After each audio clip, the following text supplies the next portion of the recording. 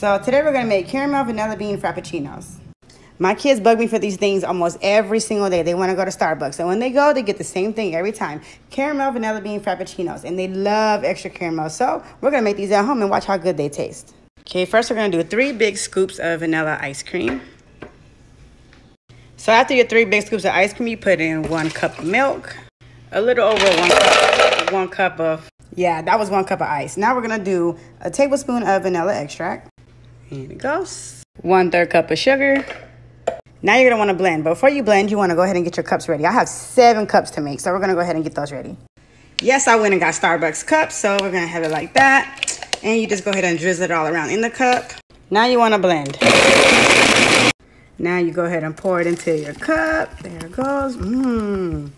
Now your whipped cream, some more caramel, and there you go. Caramel vanilla bean frap, just like